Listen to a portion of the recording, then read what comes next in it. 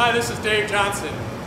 Now there's a lot of information out there about different light sources you can use inside greenhouses or inside indoor grow rooms and grow chambers.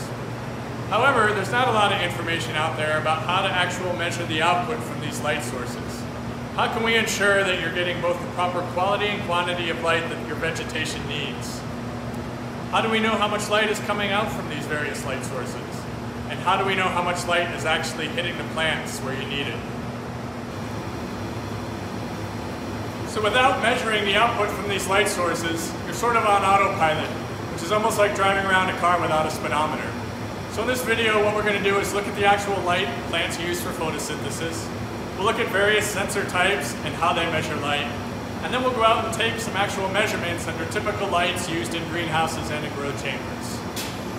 And so whether you're growing vegetables, flowers, or cannabis, what you want to do is make sure you're getting proper measurements of light. And this will affect your lighting strategies to make sure you're not under or over lighting your plants. Okay, so let's first start talking about the difference between radiation waves and light waves, as there are sensors out there that can measure both of these. Now, let's begin with the electromagnetic spectrum. Up here at the top, we have our shorter, higher energy waves, for example, X-rays and gamma rays. And down at the bottom here, we have our longer, lower energy waves. For example, in this region right here are where the radio and television waves exist. But what we're interested in is this area here. This is where the solar energy from the sun is. And here you can see a solar irradiance curve. Now within this is a small band of radiation waves that the human eye can see. And the wavelengths in this range are just several hundreds of nanometers. And each color here has a different wavelength. For example, red is slightly longer at 700 nanometers, while the blue is at about 400 nanometers. So let's talk about how plants absorb this light energy and convert that into sugar that plants use for food. And we start here with a diurnal curve that was made outside. Across the x-axis, we have time of day. On the y-axis, we have CO2 assimilation, also known as photosynthesis. Now, the main purpose of this plot is to illustrate how energy from the sun is used to synthesize the CO2 and water into the building blocks that plants use for growth. Now, we can take a more detailed cellular level look inside a leaf, and you can see these chloroplasts. And inside the chloroplasts is a fairly complicated photochemical process. And we can change that to look at a more simplified view here and how the light is used in this process. Now inside these chloroplasts are various protein pigments. And each of these pigments have different functions. And in addition, each of these pigments best absorb specific wavelengths of light. So for example, if we look at chlorophyll B, we see that it best absorbs lights that have wavelengths of about 453 nanometers. While another pigment, phytochrome PFR, best absorbs light that has a wavelength of about 730 nanometers. Now in all, there's about 10 to 15 different leaf pigments, and these can be put into three groups. One, which is primarily used for photosynthetic activity, a second for photomorphogenesis, and a third is more used for the photosynthetic process inside algae. So let's focus in on that photosynthetic group of pigments. Back in the late 1960s, early 1970s, Dr. Keith McCree and his colleagues at Texas A&M University put together a special apparatus that could measure the photosynthetic efficiency of leaves when exposed to specific wavelengths of light. Now they did this over 25 nanometer increments of light and across 22 different species of leaves. And you can see, for example, the results here for sorghum. Now, as expected, the photosynthetic activity occurred over the wavelengths where those five pigments best absorb light.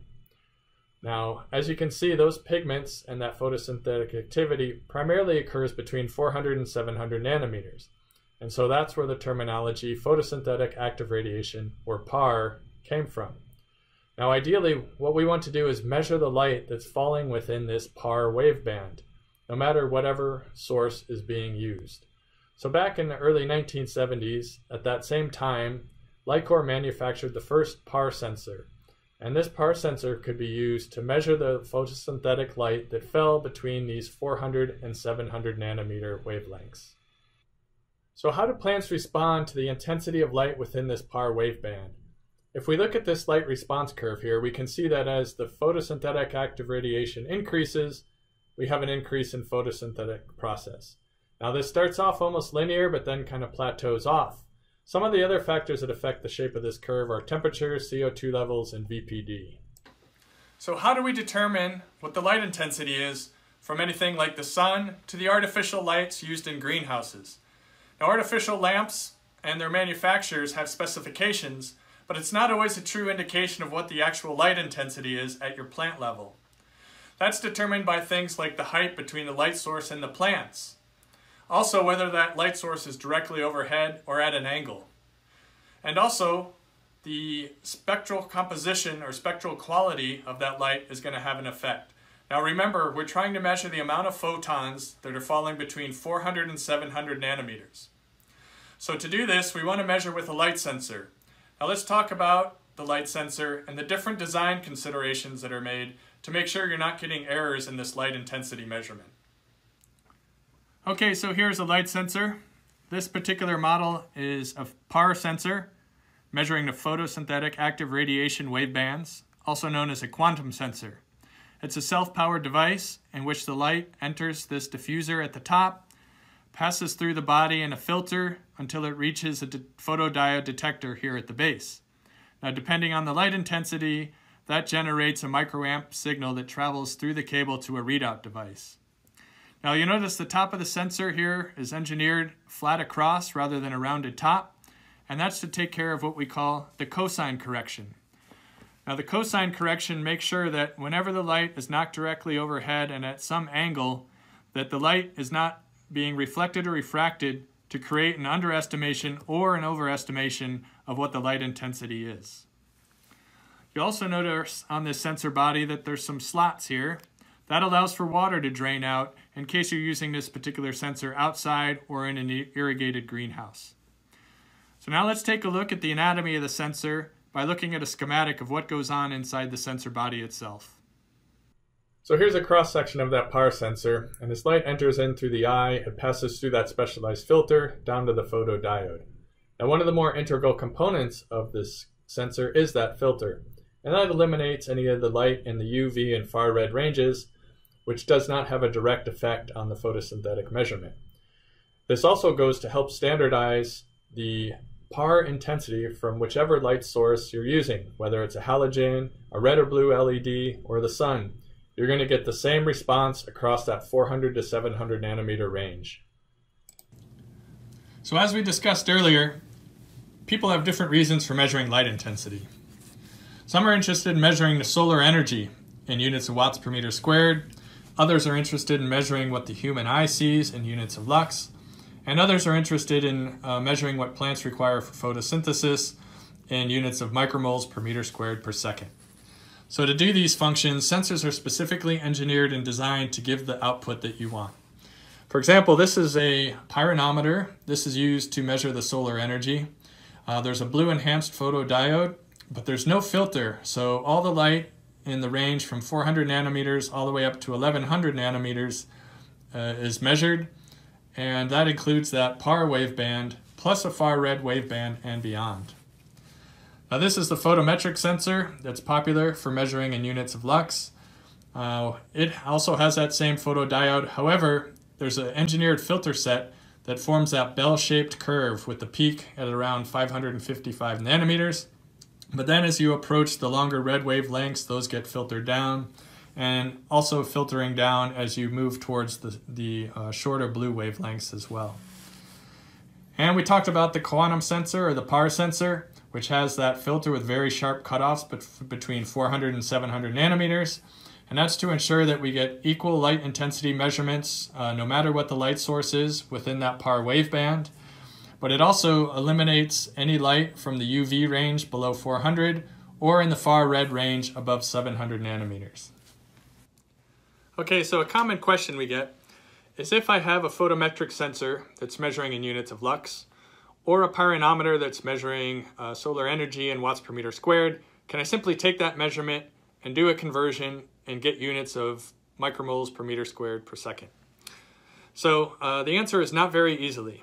And that's because, as we just discussed, the output of each of these sensors is shaped by the filters inside.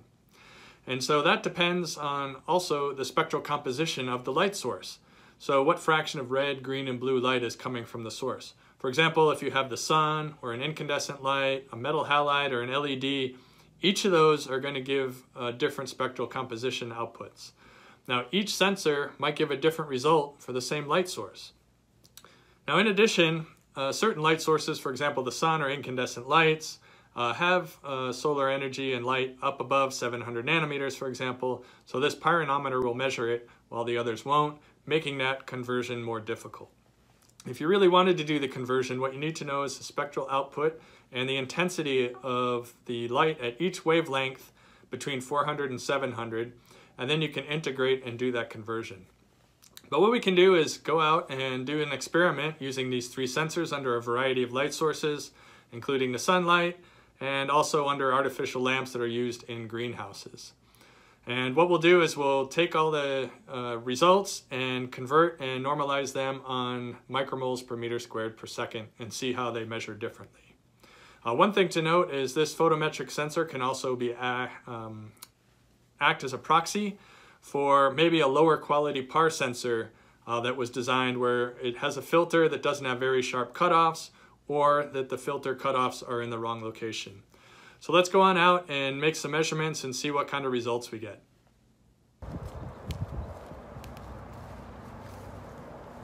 Okay, so we're going to do our first set of measurements out here in the sunlight. I have our three sensors on that mounting plate with bubble levels here so we can make sure the sensors are level when we make the measurements. And the signal again is transported to a logging device. This is an LI-1500. Which I can make instantaneous measurements with, or I can set it up to make automated measurements at a given time interval.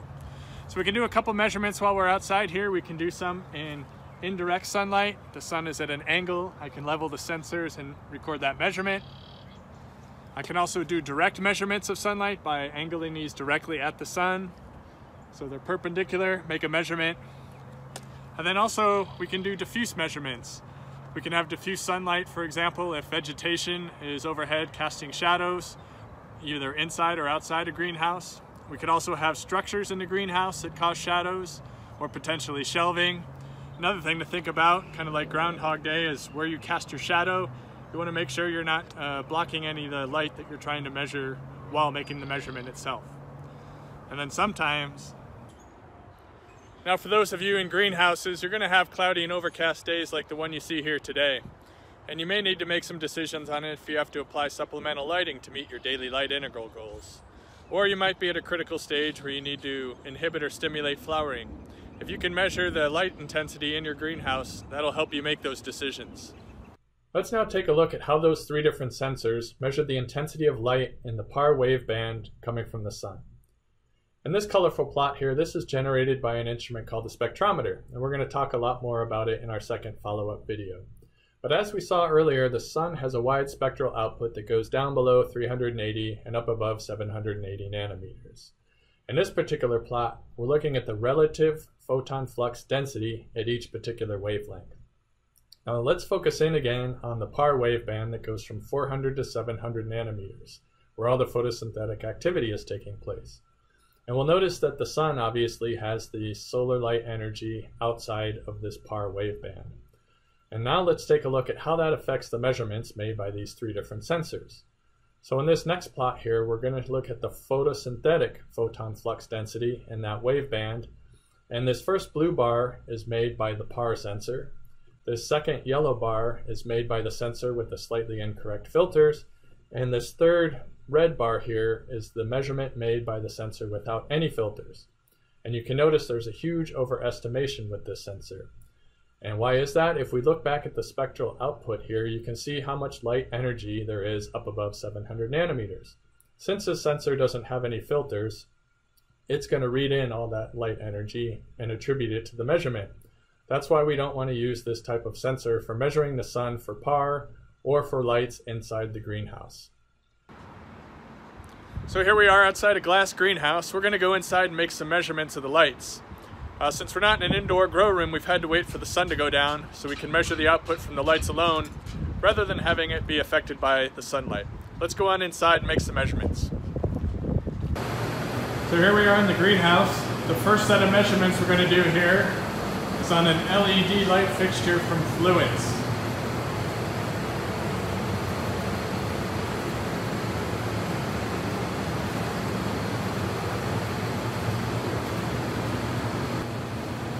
Okay, so we have those same 3 sensors that we were using outdoors, but now we're going to see how they measure the intensity from a light into here in the greenhouse.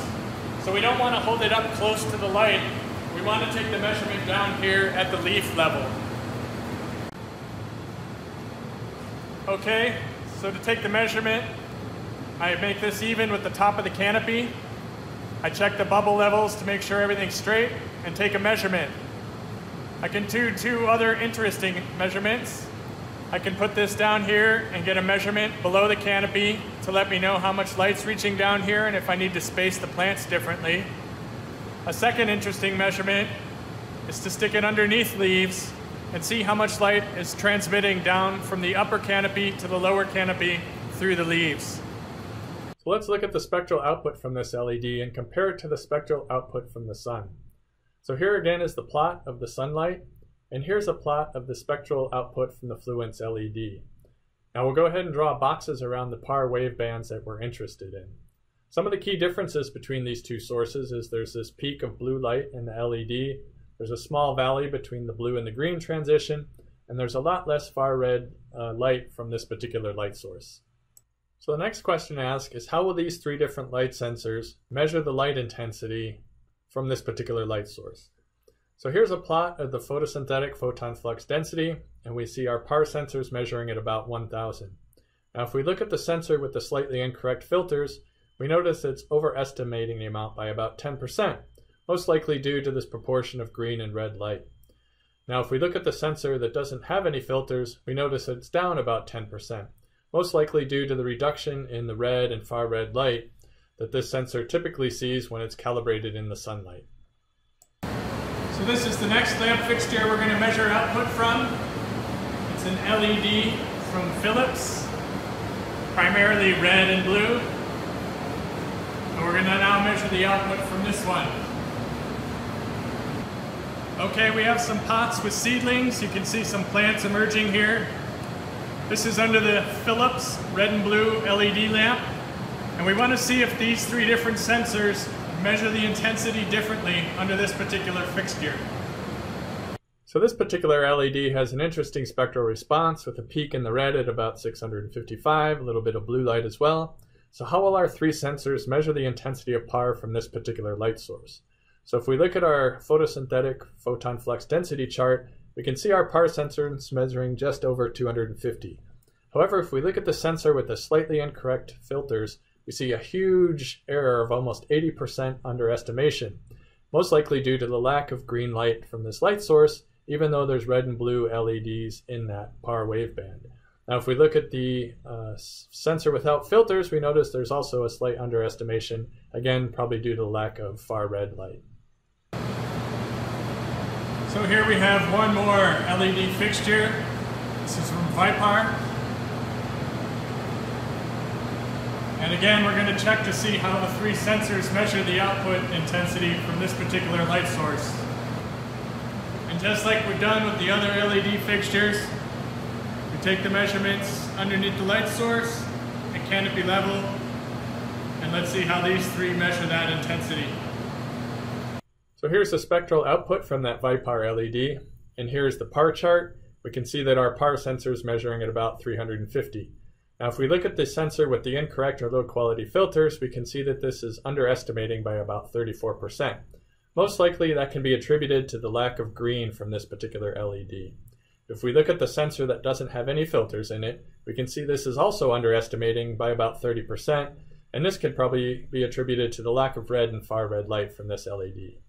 Now where we can get into trouble is if we use either of these 2 sensors to control our lights, and we're going to end up trying to crank up our light source, and we're going to either burn through energy or burn our vegetation. So let's go ahead and look at one more light source, this time a metal halide. Okay, so for this next test, we have an environmental chamber here with a couple of high intensity discharge lamps. They actually have a 1200 watt metal halide bulb, which is quite common and used in greenhouses. And we're going to put our sensors in here and see how they react and measure to those. Okay, so we powered on that metal halide bulb inside this chamber. Here's the light bulb source. And down here we have our 3 different sensors. And we're going to do a comparison to see how each of them measured the light intensity from this same source. So here's the spectral output from that metal halide light source, and here is the PAR chart. We can see that the PAR sensor was measuring 750, and the sensor with the incorrect filters was only about 15% off, most likely due to the green peaks from this light source. However, if we look at the sensor that doesn't use any filters, we see there's a huge overestimation, over 80%.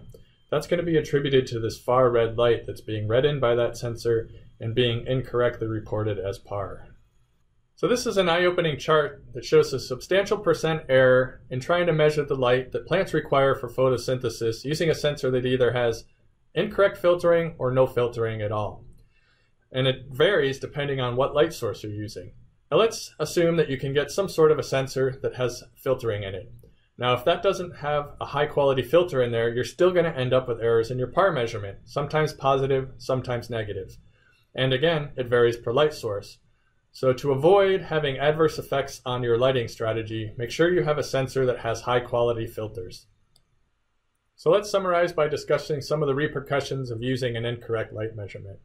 In this light response plot, again, we can see how increasing our PAR has a direct relationship on increasing photosynthesis and yield. So let's take the example of being in a grow room where we have a light system that provides about 900 micromoles of light. That would create a photosynthetic rate of somewhere around 22. Now, if we're in that grow room and we have an inaccurate sensor and we're underestimating at about 400 micromoles, then we think our photosynthetic rate is somewhere around 16. So inadvertently, we might go and crank up the lights, or we might decrease the distance between the light source and the plants. Either one of those, we could potentially end up cooking the plants and or spending a lot more money on energy than we want to. Now, on the flip side, let's say we have a grow room and we have a light system providing just under 500 micromoles of light. So our photosynthetic rate's somewhere around 16. Now the sensor we're using in this application overestimates, and it tells us we're having about 1,000 micromoles of light. So in the end, we think we have a photosynthetic rate of somewhere around 24. So either we might turn down the lights to save energy, or we might be happy with where everything is, and we might just keep the light set. And in that situation, we're going to end up losing yield. Now let's take this situation into account where we have micromoles of 1100 in the grow room and a photosynthetic rate of somewhere around 24, but we want to squeeze a little bit more out of the system. So we turn up the light, and in return we see we also get an increase in yield. Now however, we've increased our light by 20%, but our yield only went up by 4%, so we had a large change in light intensity but a very small change in yield. So we want to make sure our sensors are measuring accurately and not just going off the specifications from the light manufacturer. So we've discussed several lights. There's a lot more out there. And the key to measuring light intensity accurately is to make sure we're measuring the correct wave bands of light in that PAR range. We also want to make sure that we have a sensor that can measure under a variety of different light sources, as each of them have different spectrums. We also don't want to just go into autopilot mode. We want to make sure we're making measurements as these light sources age, the light intensity is going to change. In addition, we don't want to make measurements just under the light. We want to make it at the plant level, as the distance from the light sources and the angles of the light all play into the actual intensity of the measurement. So what do we have for solutions? Well, throughout the video, we've been featuring this LI-190R PAR sensor that's manufactured by LI-COR. It very accurately measures the intensity of light and the photons that fall within that PAR waveband, regardless of the light source, whether it's the sun or artificial lighting. With that, we can make some actionable decisions. For example, the kind of light sources we use, whether we want to increase or decrease lighting, change distance from lighting to the plants, or even how we space plants out in the greenhouse. Now, something we didn't touch a lot on yet was the daily light integral. Now, this is the total amount of light received in a single day in a particular area. and it's actually the number of moles of photons per day. Now, to get at that, it's not very easy from an instantaneous measurement because, especially in greenhouses, you have changing light conditions throughout the day. So what you will do is record the intensity of light at set timed intervals and then integrate under that area to get a final DLI value. Now, to do this, you can record it on a device like the one shown here. This is the LI-1500, which already has a program built into it to calculate this for you. So a few last words about LI-COR and their PAR sensor. LI-COR has been manufacturing these PAR sensors for almost 50 years. They're top-of-the-line quality and considered the standard. In fact, it's what other sensor manufacturers often benchmark their sensors against. There's a staff of engineers, plant scientists, physiologists, all collaborating together to come up with these excellent solutions. And as we saw throughout the video, there's a very important relationship between the light intensity in the PAR waveband and the resulting success of your plant's growth. So in the end, can you afford not to measure the light intensity that your plants are exposed to? So that wraps up our first video where we talked about the importance of measuring the quantity or the intensity of the light plants use for photosynthesis and making sure you have an appropriate sensor that can accurately make those measurements. Now, throughout the video, there were several plots that showed the spectral quality of light. And so in our next video, we're going to go ahead and show this instrument in action. It's a spectrometer, and we're going to make some spectral measurements of both sunlight and artificial lights used in greenhouses.